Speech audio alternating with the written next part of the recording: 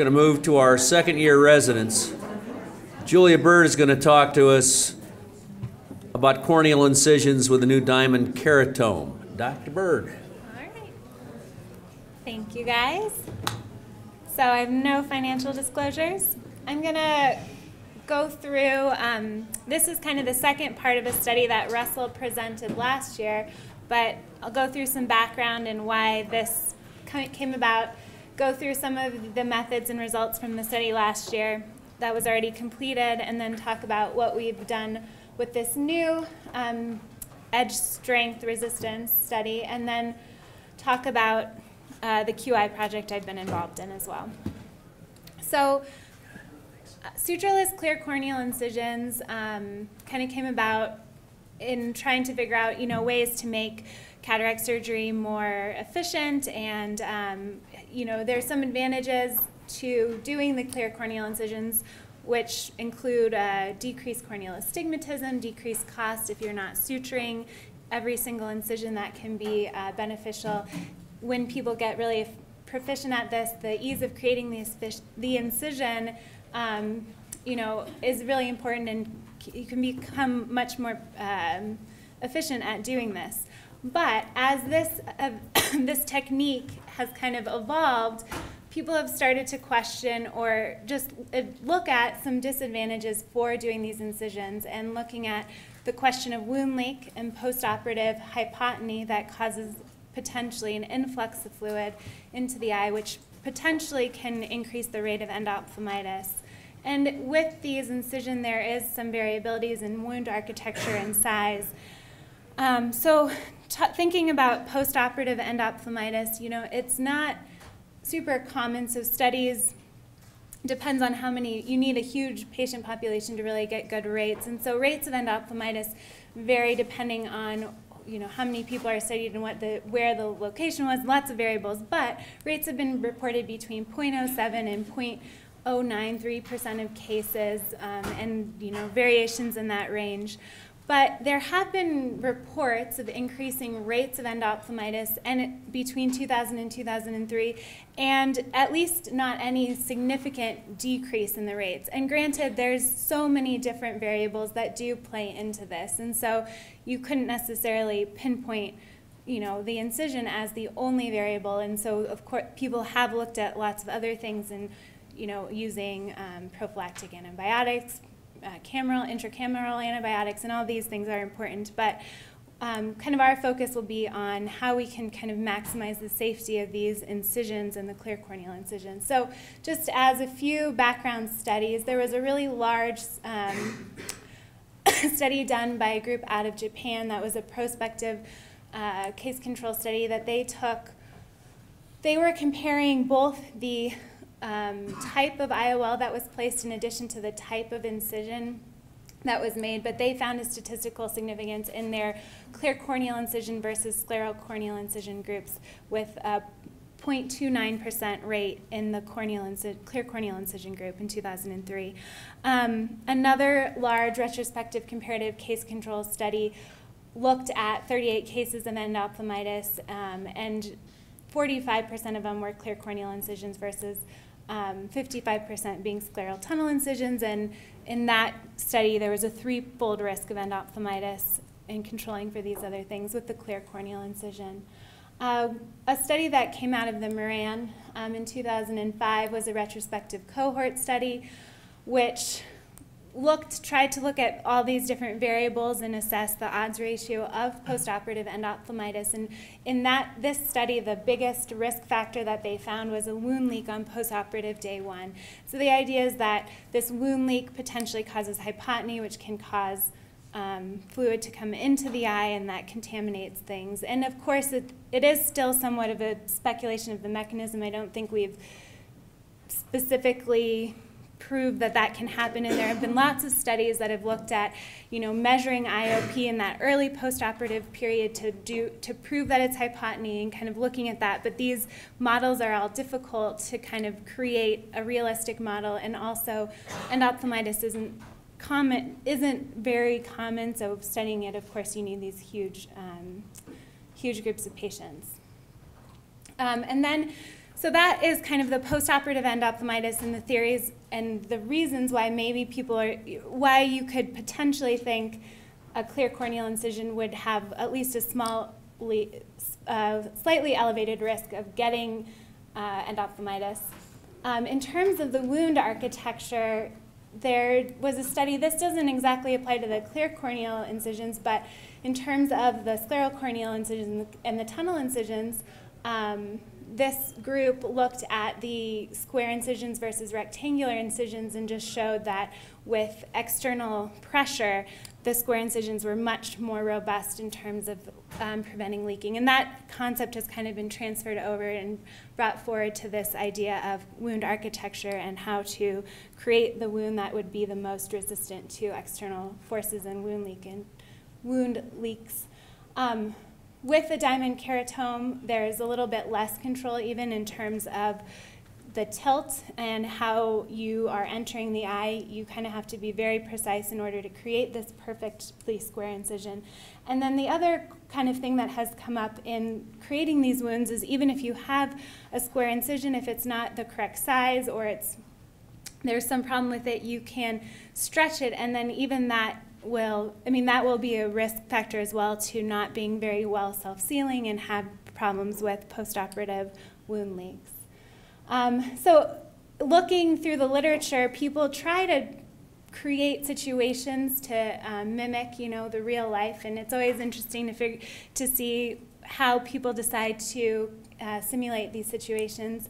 Sam Maskadden group in 2013 used this force gauge to try to simulate kind of patient-induced manipulation of the eye with pressure, and they calibrated their gauge to just to administer 1 ounce of external force.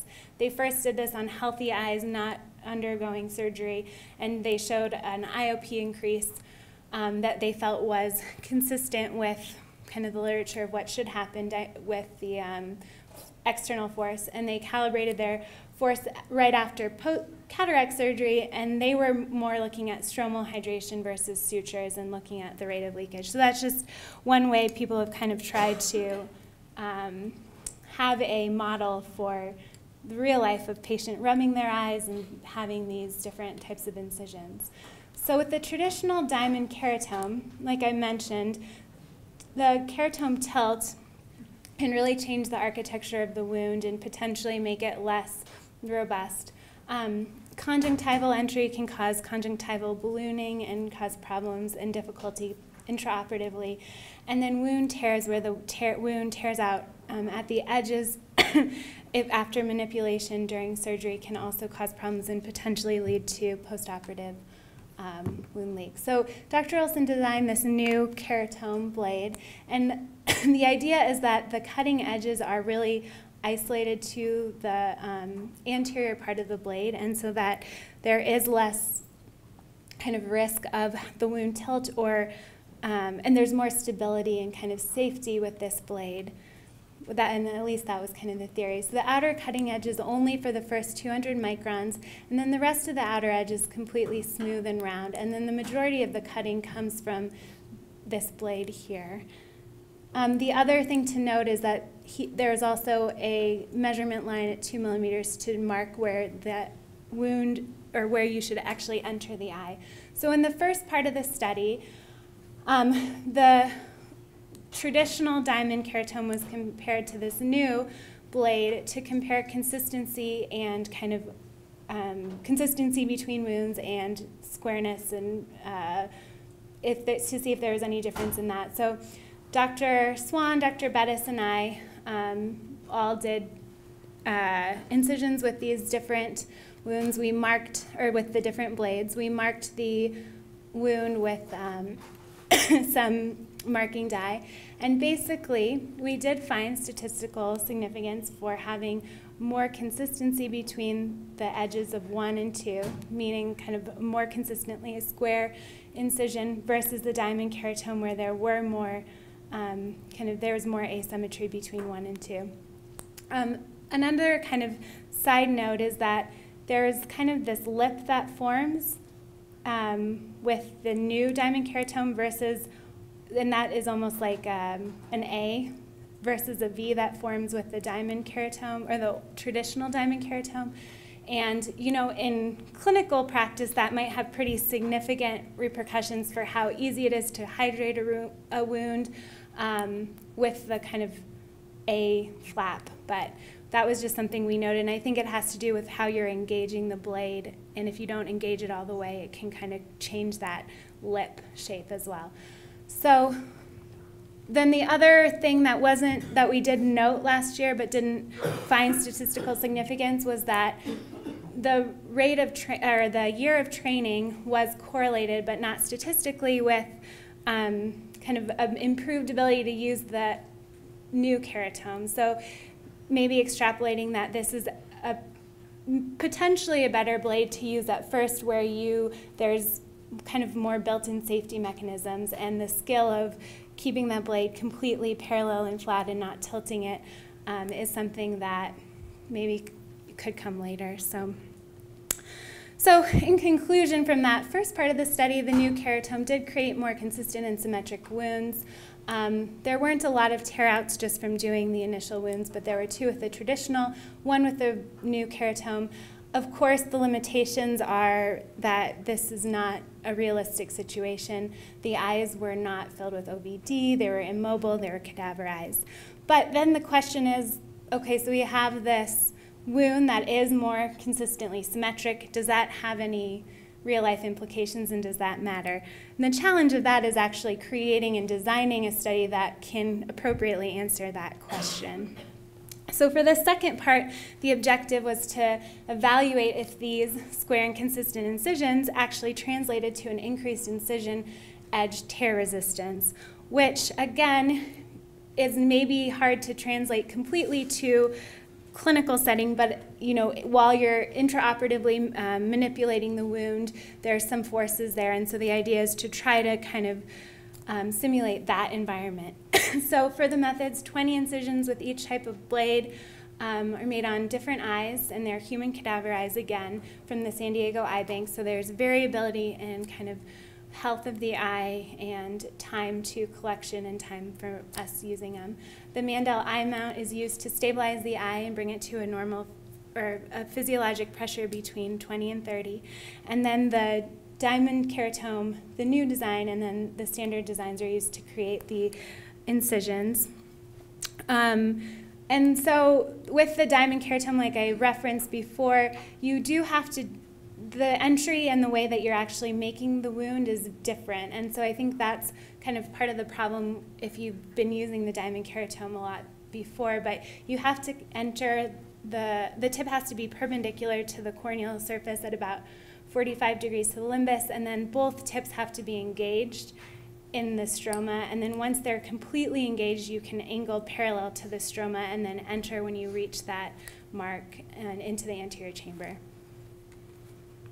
So to try to measure the strength, the kind of edge resistance, this strain gauge was modified and kind of, I guess, the point was made so it could fit into the incisions.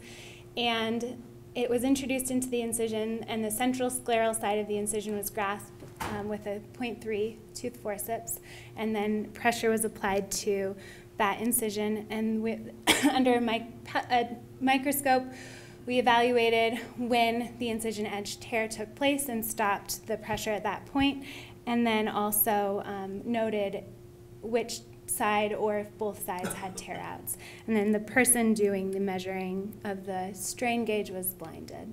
So we have some negative data here to present. They actually are not, so they were not significantly different. We're only at 12 eyes because, as you guys just saw, Russell is in Nepal.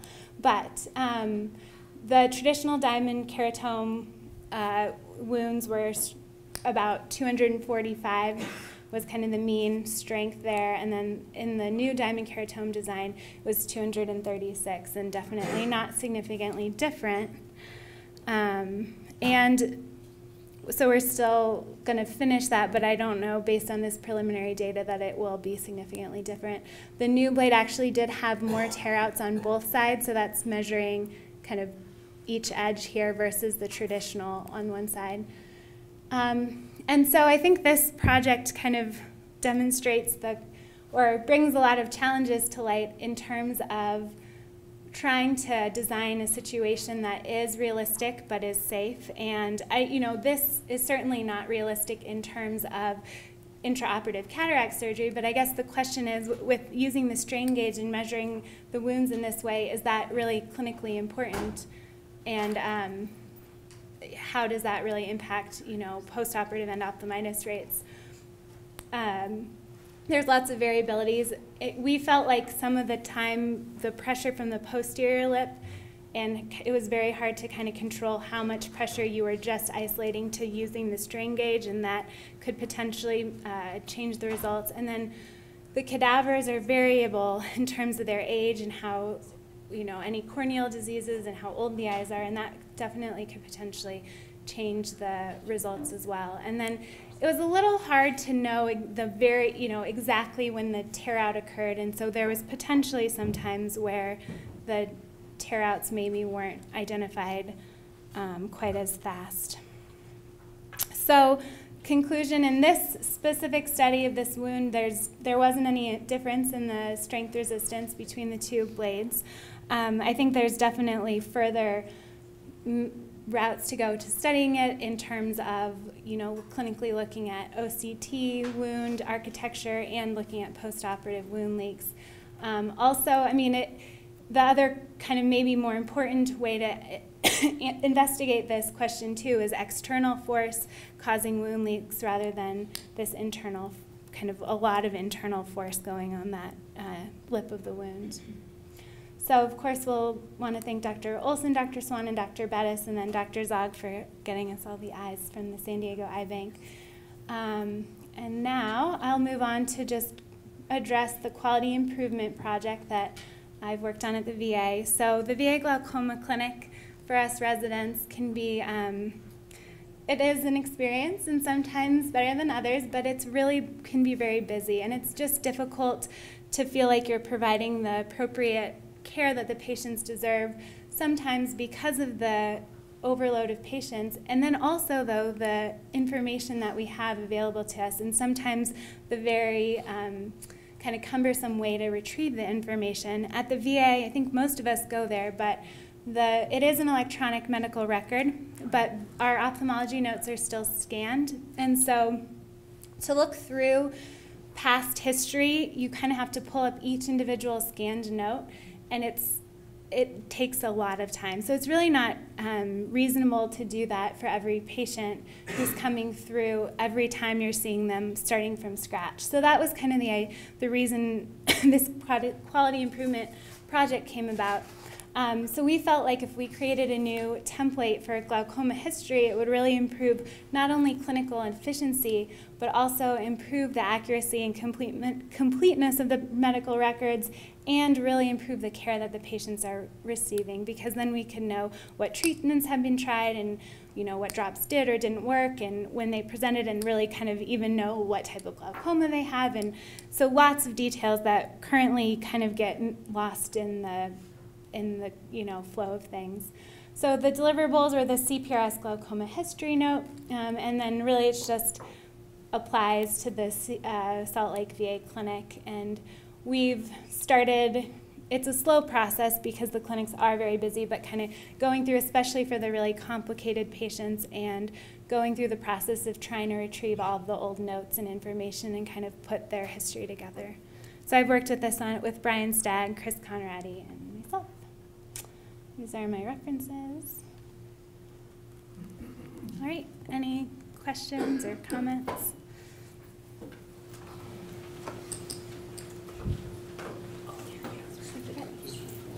What are your guys'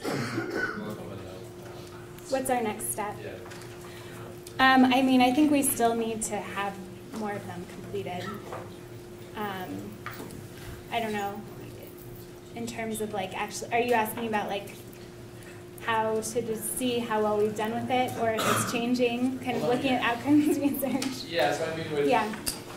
the defer to Dr. Joseph or Judith Warner as they're the QI experts, but part of the, what we do on a regular day-to-day basis is we see problems and try to make them better. Mm-hmm. Where QI comes in to add structure, and then the back end of it actually, best case scenario measuring impact, at the very least, just following up and then. Yeah. That's kind of my next question. Yeah, so I was keeping track of what was missing. Like for instance, a lot of patients who come to the glaucoma clinic just hadn't had a dilated exam in like years, because that's just not something that's documented and brought forward. So I think keeping track of that and compiling that data of, well, now we have this here, and then looking and seeing in the new patients that we're seeing if they're kind of on target with what we would want them to do. But that was the best measurable way, but I know it's difficult. But it was difficult to think of a way to quantify this, because in terms of clinic efficiency and time and everything, it's hard. So I go. Yeah. So I actually had the same thought, Jeff. I mean, this could be, it's a nice quality, it's a nice QI project, but you could actually, I don't know how you're going to follow it quantitatively, but you could follow it qualitatively and do surveys. You could look at now, and then when you put a new system, when we improve the template or improve the way we're treating or following, does it help patient flow? Are people happier? Does it make the text happier? Right. I mean, at least that's some qualitative. That's true. Yeah, I think that would be one way to look at it. I think the best way I had thought, which isn't from a patient perspective, but was more from just do we have all the information, and how many times are we having to go back through and we don't know what type of glaucoma they have, or they weren't gonioed in the last. So that was kind of what I've been doing in compiling that information. But that doesn't really hit the efficiency side of it, so I think you're right with that.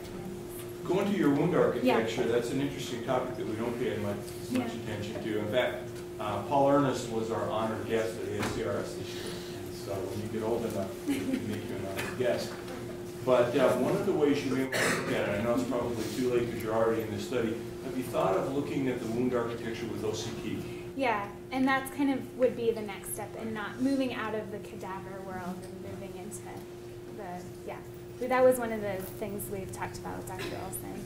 I think that would be a good next move. You could also work with bioengineer and do a lot of modeling, computational modeling, and that'll tell you the forces and what the variability is, the extreme. And a little more precise than our little trick. One comment about the wound architecture study too. Where I trained, we were not allowed to do single blade incisions. Okay. For clear corner incision, we had to do a step groove, a pocket with a crescent, and then a keratome to enter. And maybe that's some things that we can share from scleral tunnel incisions. That there's as much as possible, trying to create a triplanar incision. It would be interesting to see a comparison of triplanar corner incisions versus just standard two-step or one-step incisions. See if there's any. And looking at see if there's any change in integrity of the wound. That would be a friend of mine is in the practice up in the Pacific Northwest, high volume practice, and as a group, their practice has decided that they will not do quick corner incisions unless the patient has glaucoma and they don't want to violate conjunctivitis. Because of their rates. Just because of rates of endophthalmitis. So they don't inject intracameral antibiotics. Their rates are extremely low. Just using scleral tunnel incisions alone, so they haven't felt like they need to go to intracameral antibiotics. Thank you, guys. Good job.